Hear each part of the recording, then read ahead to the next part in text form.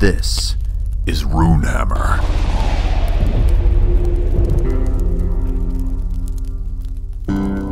RPG Talks.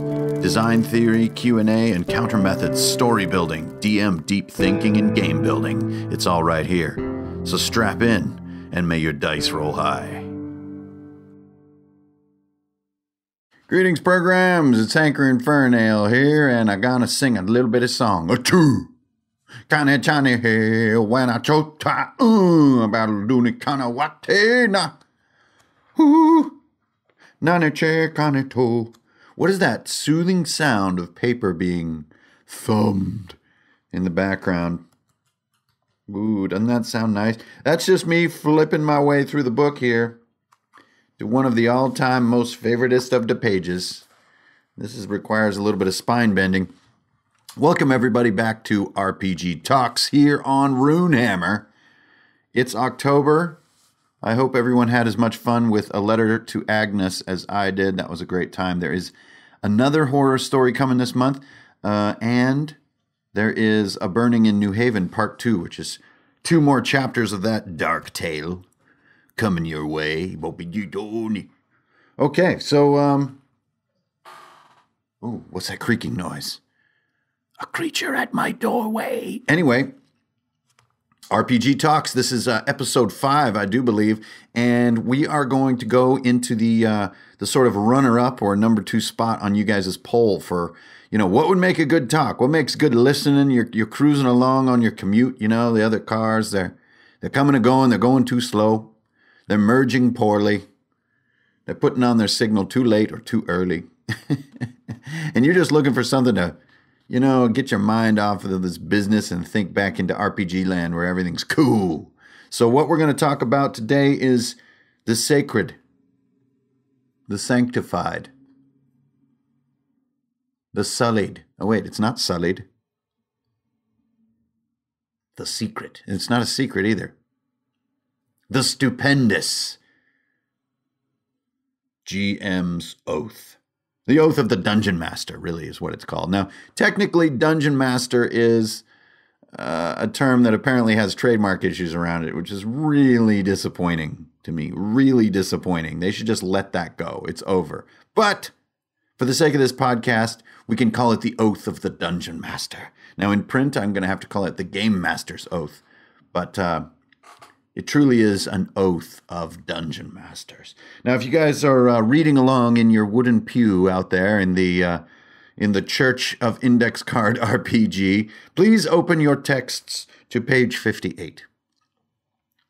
The Oath of the Dungeon Master was a piece of writing that I've been working on for a long time. As many of you know, it started in another project called The Deadly Architect. Now, originally, The Deadly Architect was going to be an entire book devoted just to the art of being a dungeon master.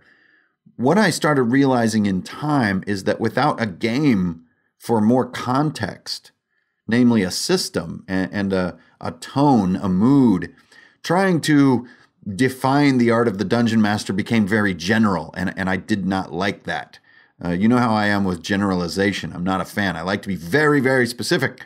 So the Deadly Architect sat in cold storage for more than a year. And then as ICRPG was coming together, that awesome oath was back in the back of my head, and it needed to find its way into the book. The Oath of the Dungeon Master. Okay, so it finally found its way into a book and found its way out to a lot of people. And, in some ways, yeah, it's just sort of motivational generalization. It's just inspiring words. There isn't like this shocking lightning bolt of content that's going to change your game tomorrow night. But a lot of people got back to me after reading the book and saying this was one of their favorite little pieces. And maybe it's just because it brought into focus thoughts that they've been having for years, or thoughts that they were hoping to hear from an outside voice that would serve as an affirmation. So I think just the limbic system of the Dungeon Master responds well to the stanzas or the sections or the lines of the Dungeon Master's Oath. So, the purpose of today's RPG talk is sort of going deeper into each one of the lines. There's, I think, 9 lines to it. And each one, of course, has a little blurb in the book. So I'm not just going to repeat the blurb in the book. I just wanted to give you my thoughts, where each line came from, and maybe ways that you can take it further in your game. Because we're always looking for ways to take our game just a little bit further. Or maybe we're cooked and we're burned out. Or maybe we're about to start a new group. Or hoping to find a new group and look for that tone.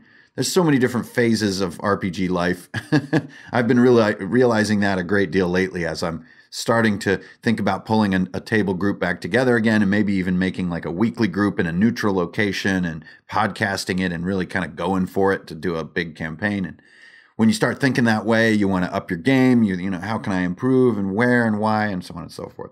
So the very first premise of the Dungeon Master's Oath: I will let the torrent flow. I will let the torrent flow. Now, the most key element of this part of the oath and why you vow this to yourself, it's not saying, I'm going to do a bunch of stuff. I'm going to be a flood of ideas. I'm just going to keep going all the time. That's not the point really of the torrent. It's letting the torrent flow. It's an allowing. It's like the Zen mind, beginner's mind. Thoughts come and thoughts go. Your only job is to make no ado of it, to let it happen.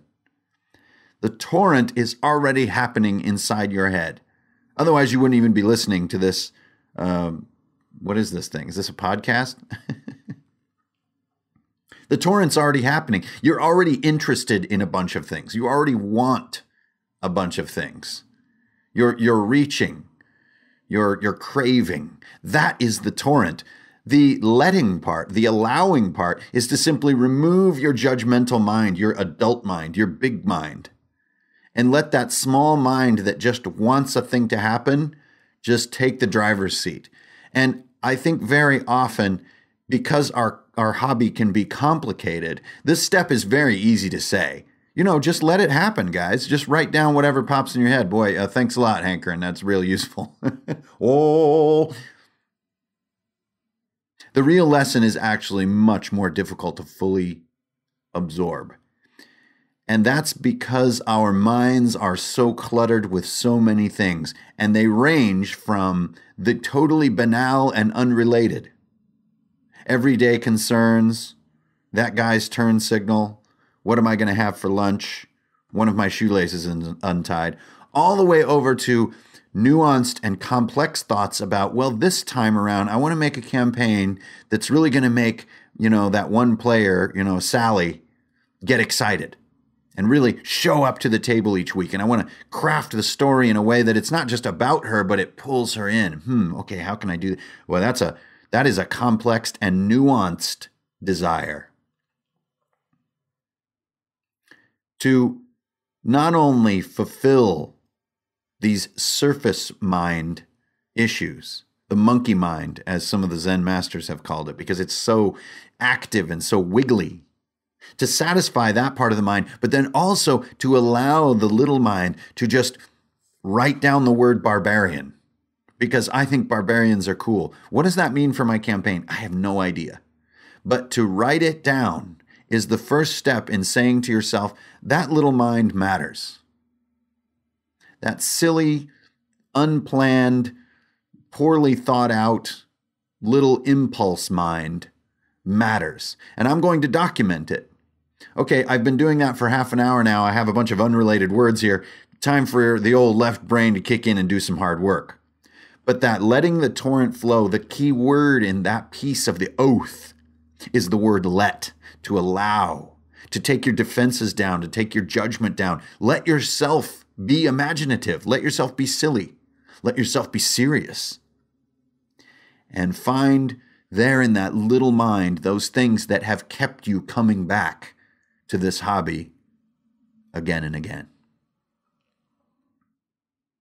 The second one is a much more nuts and bolts type item. I will remember everything. I will remember everything. Now, this is a sort of a call to action to dungeon masters out there. This is asking more of you. And since the oath is something that you say to yourself, this is something you're asking of yourself. This is something you're vowing unto yourself. No one's going to check you on this. You will not be graded on this quiz. Only you will ever really know. Your players will also know a little bit because they'll get that moment of delight of thinking that a thing was gone, but there it is. One of the modern masters of this skill has got to be Matt Mercer. Now, I don't know if he has assistants helping him with bullet notes or if he's just brilliant. Probably a little bit of both, maybe. But the way that details in their campaign rose and fell and then were renewed and came back at the moment you didn't expect was brilliant. And this is what the oath is asking of you now, is to remember all the details. Now, that doesn't mean write everything down, because to write a thing down and to remember a thing are very different activities. When you write a thing down, it becomes somewhat static. It becomes part of an ever-growing sheaf of piles of reams of papers and notes and bullet points. But when you remember, it's on call, it's there, it's ready in the moment. And this applies to character details, historical events, detailed things that happened in the campaign, snacks that were brought, rule nuances, spell descriptions, class progression, XP values, challenge ratings, legendary actions. This is everything in the wide sense of the term. Everything about your game and your hobby you're going to retain. Now, okay, that is a nice, high-minded ideal, right? That sounds fantastic. I totally want to be that way. Man, hankering, sounds great. There's one problem. I don't remember everything. Okay, so now you're going to get into the challenging area of using mnemonic tools to actually improve how smart you are and how well you retain information. Now, everyone learns and retains differently. Some people are write-down rememberers. Sometimes some people are audio rememberers. They hear a thing and it just pops right into their memory for good. Other people can see a thing or read a thing and it will go into their memory.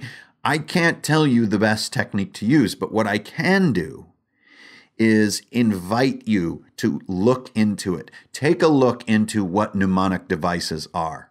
Take a look into what ones have proven to be the most successful over the decades, because some definitely rise above others. And then do some experiments with yourself of the way that you learn. Use this knowledge to make your game better. For me, it's definitely bullet listing. When I bullet list things, I just remember them. I almost never have to look back at the bullet list, but I have to bullet list that in a certain way and in a certain environment. I can't have other stimulus happening. I usually, this may sound silly, but I like to have a cold beer sitting right there by me. It's almost like an affectation, I think is the word. It's a device. It isn't that drinking a bunch of beer makes me remember things, because I think that's probably ludicrous. But having it there, it's like Linus's blanket. It's a focal point for my intellect, and it helps me to access those parts of my mind that more accurately and readily absorb and retain information. So take a look in your own life and your own habits and find those mnemonic devices, use them, and as the oath proclaims, remember everything. I will build a world from their actions. Ho, ho, ho. This is a doozy. You know what's really fun when you're a dungeon master? Sitting down, creating a whole world and a whole campaign and a whole story arc, and then, oops, you're a novelist. A dungeon master has no idea what's going to happen, a good one.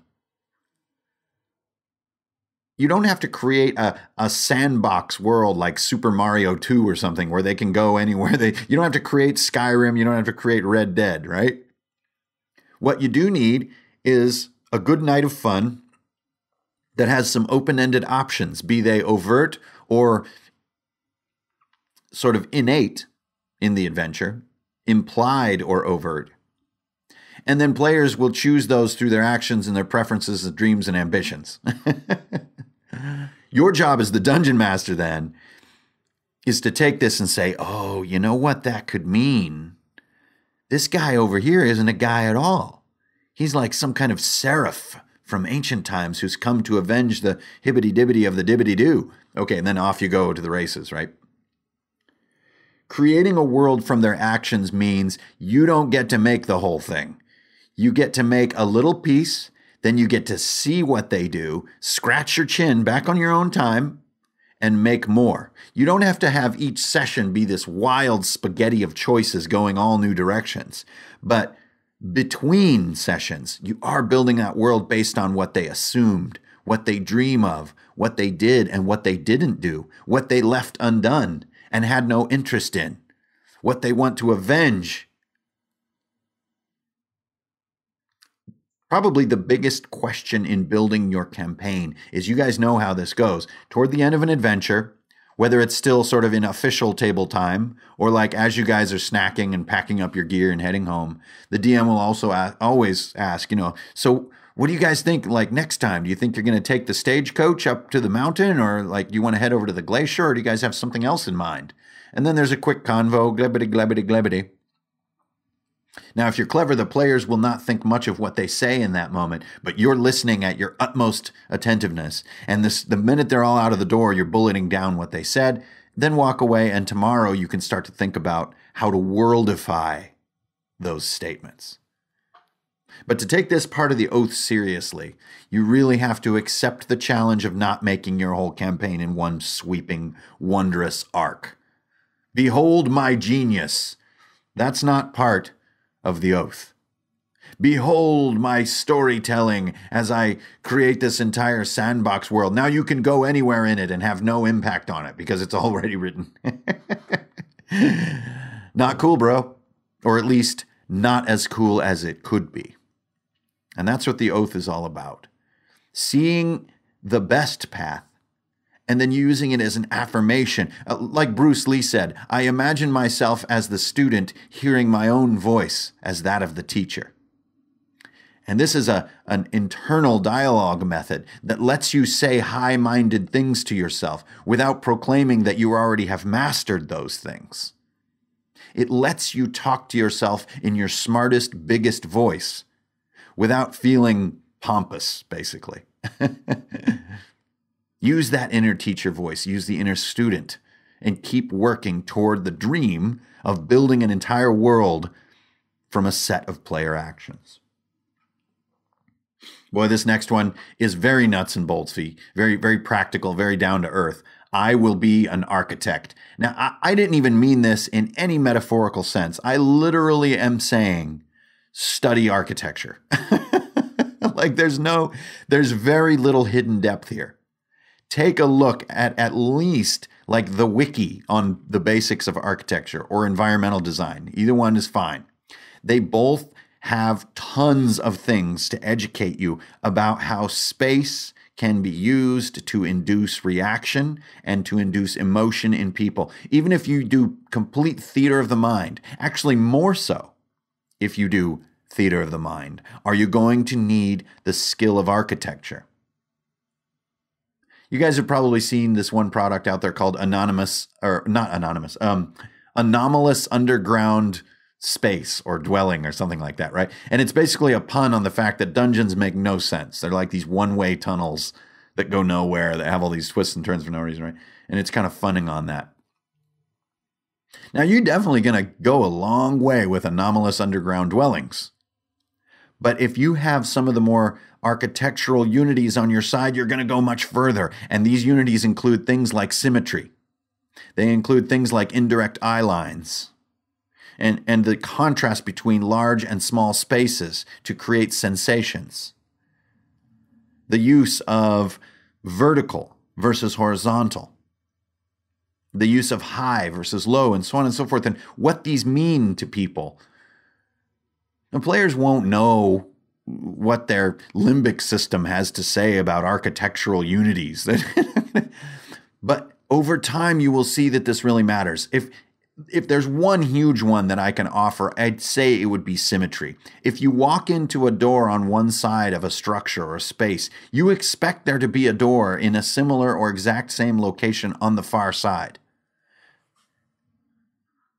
if it's there, you get this feeling of reward. It's a nice feeling. It's the opposite of that feeling like walking through, a department store where they put the doors in random places to get you to squiggle through the space to shop more. I hate that. Now, your players may not perceive it in such tangible fashion as you do when you're in the mall, but believe me, those sensations are still there. So be an architect. Look into it. What is architecture? Why is it fascinating? A lot of what dungeon mastering is architecture. Now, of course, there are other more nuanced dimensions, lots of them. But this point in the oath is very simple, very practical, and very literal. I will be an architect. Now, on the exact opposite end of the spectrum, the architect is the Vulcan, right? The next item is, I will be poetic. Now, not many modern thinkers would draw many parallels between the art of being poetic and the art of being architectural. But in Aristotle's time, these two things went together hand in hand, and they go hand in hand for you too, because you are a dungeon master. You are taking the oath. To be poetic means to see gravity, to see redemption, to see morality, to see dilemma, to see agony, to see wrath, to see lust in the details. And not only to see it, but then to manifest it and not be scared. Being poetic is super embarrassing, you guys. In daily life, being poetic is super weird. I know because I do it too often. And it's weird. Now, I know that I've built a sort of a reputation around myself for saying poetic things and having poetic feelings and being very honest about them, right? But that is not an easy reputation to build. Being poetic means openly displaying emotion and also seeing it and seeds of it in small places and openly nurturing or cultivating the emotional impact of words and actions and how they interlock in human emotion. And you, as the dungeon master, need the courage to be honest about those emotions and honest about displaying them. D&D can wear very thin if you don't have emotion. You find yourself in like gag one-shots, right? Or endless combat that just feels like slogging. Poetry is the moment that a thing that happened is related to another one, and what seemed lost is found again. Or what seemed found is now lost. It's also letting things sink in. I've noticed recently that in a lot of games, both dungeon masters and players are spending a lot of time describing. And they're usually describing things that are just literal. And I would also use this as a critique against a lot of fantasy novelists that I've been reading recently. They describe literal events to me. The guy pried open the door, and man, when he did, that lock popped right off there and the door flew open, and whoa. He stabbed that guy so hard the guy's eyeballs popped out and then fell down. I shot this guy right in the neck, and the back of his neck popped out and went all over the wall. And let me tell you what, right? All this time being used on the literal description of nuts and boltsy events could be far better used to describe emotion. But the raw truth of it is that this is very difficult to do. It can be embarrassing, it can feel awkward, and it can be the absolute antipode or the furthest reach of role-playing. Everyone does a funny accent, and everyone makes choices in the action scenes that fit their characters, right? Those are the fundamentals of role-playing. But the outer edges of role-playing are actually feeling the emotions, being poetic inside your character, hoping for what your character hopes for, and feeling tragedy when your character experiences tragedy. And you as a dungeon master, once again, have to be a beacon to create a safe environment for people to feel these sensations and not feel silly and not feel weird. Have you guys have probably heard my whole talk about dorking, right? The DM has a responsibility to be the biggest dork at the table. If you're the biggest dork, you're the most enthusiastic, the most socially awkward, everyone else looks cool. And they feel safe to really dork out over the game. Because, man, the DM is just, his mind is just exploding, thinking about you reaching 4th level and all these new spell options you're going to have. Oh, my God, we're just going to sit and we're just going to shop for spells for hours. It's going to be so cool. Now, suddenly you are like, well, I was just going to pick a couple and move on. You feel all cool all of a sudden. And it's the same with being poetic. As the dungeon master, if you set the tone as a poetic tone, as an emotionally open tone, everyone at the table doesn't have to be at that level, but they can feel safe being at their level. And that's why this one is so nuanced and so important to the deeper realms of dungeon mastering. And it's going to be difficult in a one-shot. I'm just going to come right out there and say it. It's going to be hard. One-shots have a lot of action. They have a lot of sort of shaving a haircut kind of feel to them. And it's hard to build enough context to feel this stuff. But in a 2, 3, or more session campaign, the seeds are going to be growing. And it's up to you to cultivate them. So be poetic. Now, the next one I've never had any trouble with. But I have had both players and dungeon masters who have a heck of a time with this one. And the oath piece here is, I will be energetic. I will be energetic. I will show up ready to jam. I can barely control myself. I'm so excited to do a recap of the last session so we can get into this.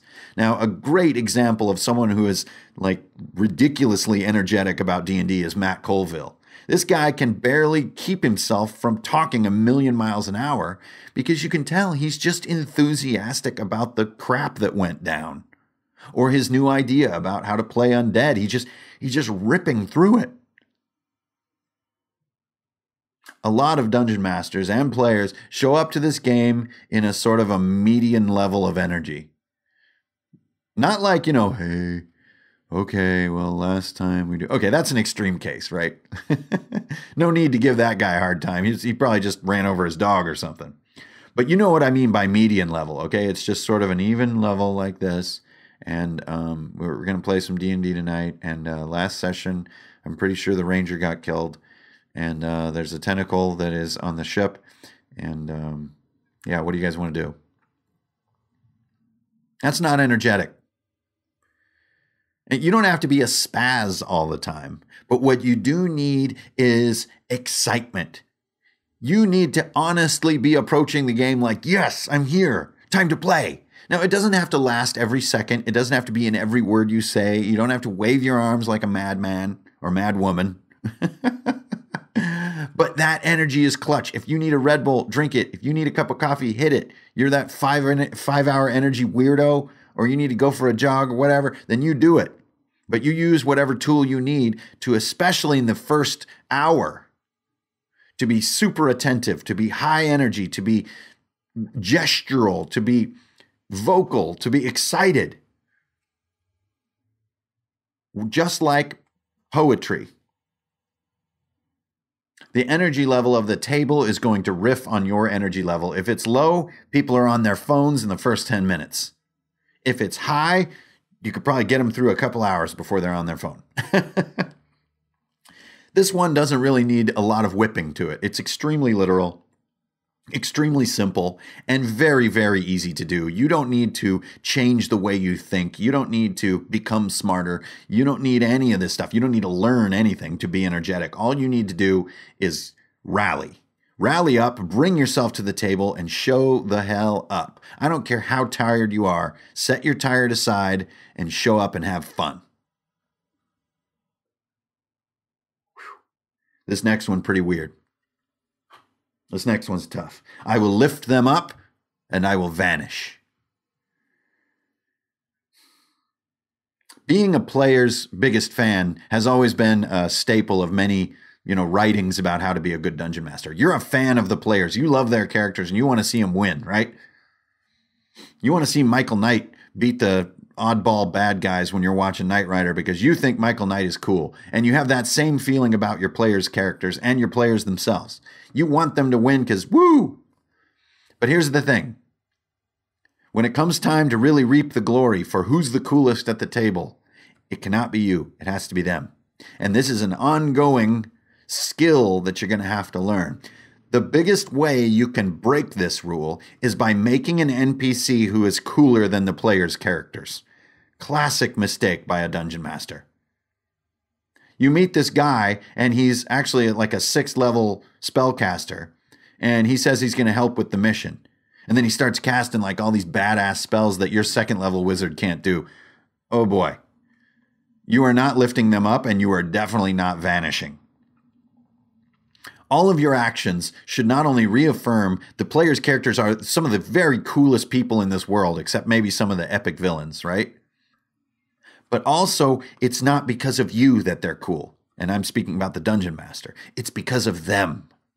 They made their player cool. It's not because this world happens to be weaker than them because the dungeon master made it that way. No, it's because the way the player is executing his hero makes them cooler than the NPCs, makes them cooler than the enemies or even the villains. Now, how do you do this? It's the way that player and character actions impact your world. And who reaps the glory, which is them. This is letting player agency be the coolest thing in a session. If you have a high damage, say, environmental hazard, that's fine. Be brutal with your high damage environmental hazard, but don't talk about it a bunch. It just delivers its damage and moves on.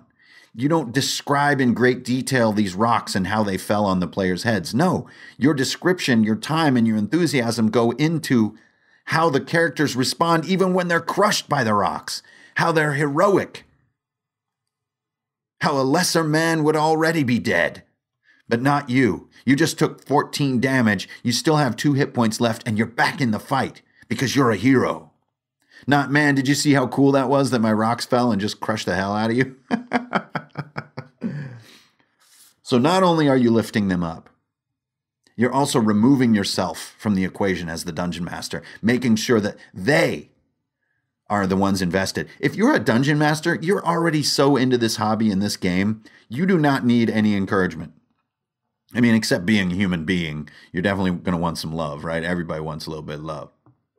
But I mean, at a session, one of your goals is to make players remember, man, do I want to play again next week? Because they'll come, they'll have more fun, they'll role play better, they'll have better details, that everything will be cooler. And your dungeon master's dream, which I bet you guys know what I'm talking about, will be closer to coming true. The way you visualize the game and dream about the game being will be closer the more excited the players are. So lift them up and vanish. The next one is not only a skill of dungeon mastering, but in life. And that is, I will be a beacon of camaraderie. This can be hard sometimes. This can be very hard. There are parts of our hobby that can be solitary. You know, when you're crafting, you're writing. I'm in one of those phases right now. I'm in the solo phase. I mean, partially I'm just, up to my neck in stuff. I'm doing a lot of commissions and I'm trying to get another book out and doing some game design and doing all this other. And so I'm in a solitary mode. But once a game is engaged, just like the dorking, just like being poetic, just like being energetic, you want to make friends better friends. You want to raise toasts. You want to remind each other, man, I love it when we hang out together. You guys make me feel cool. You know that? I'm just going to be cheesy and come right out and say it. I don't care. What do I have to lose? Hey, I can't wait to see you guys this week. It's going to be awesome. I like it when you come over to my house because then I have food. You guys, I've got a confession. I did not clean the bathroom for the session this week. So you're going to be looking at last week's poop because, by the way, the toilet doesn't work either. Okay, it took 5 episodes of RPG Talks to reach bathroom humor. Anyways, you guys get what I'm saying. It's just like being poetic. It's having the nerve to come out in the open and say, you guys are cool. I like you guys. You're my friends. Did I ever tell you that?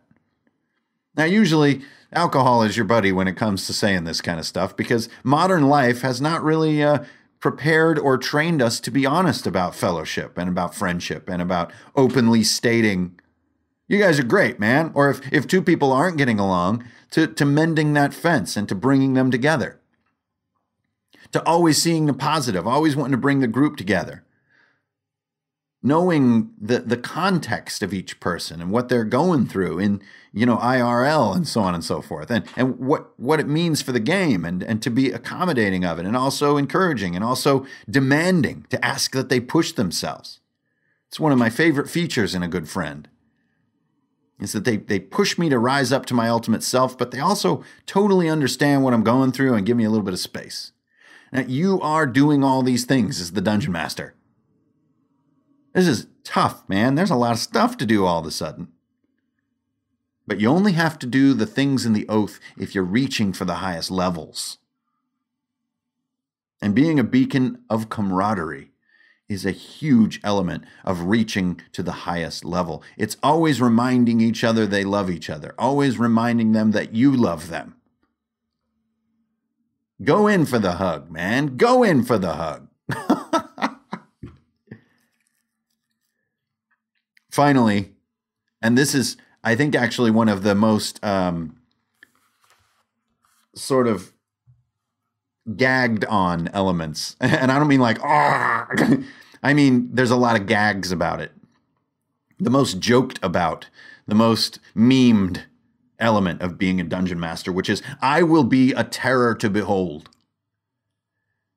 In almost everything you see online, the dungeon master is portrayed as this sadistic math freak who's out to make, players cry and tear up their character sheets or burn their character sheets, or like this whole dumb myth about how dungeon masters enjoy killing players and how, oh man, I wonder if we're going to be able to survive tonight because the dungeon master's got that wicked grin on his face, right? This is a really common sort of stereotype of what a dungeon master is this kind of socially maladjusted super nerd who gets some kind of twisted pleasure out of undoing other people's work in the game. Well, for the sake of this part of the oath, that is exactly what you're going to do. Now, I am totally not a believer in stuff like tearing up character sheets and like reveling in character death. I can't. That's not part of my game. It never will be. I do not see that as good. I see that as DM bullying, really.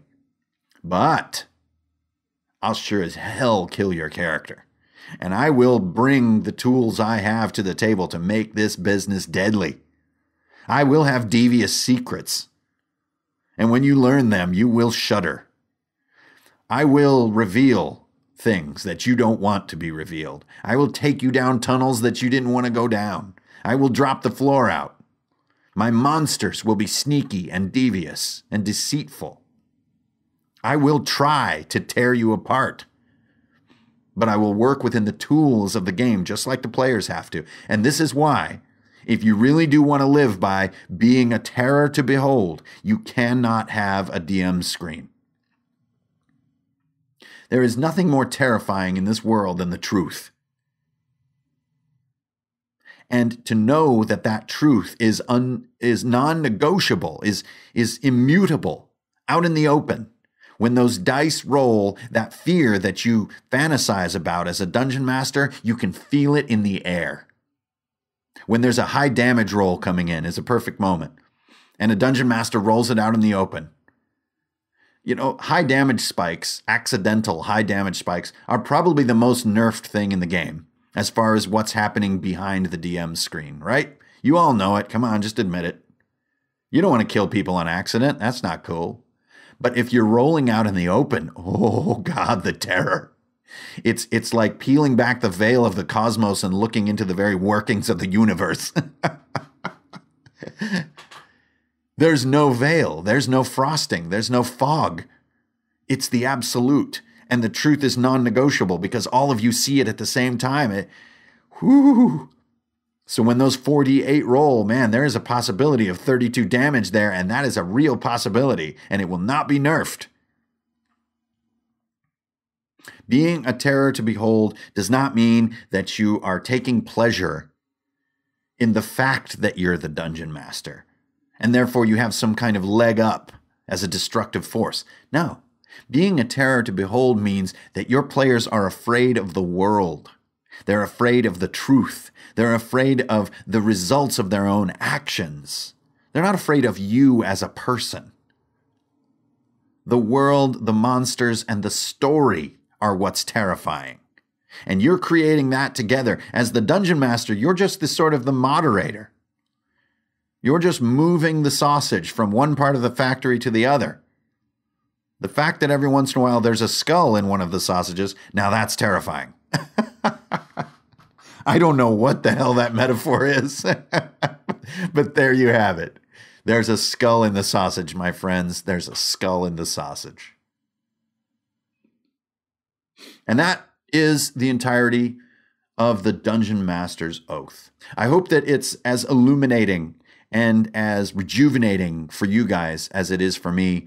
I love to, every few weeks, just look back at it, tell myself I'm doing those things, ask myself if I'm doing those things, renew my efforts. I know that renewing your efforts is a huge part of this hobby because sometimes you're just cooked out on it and you just don't want to keep going.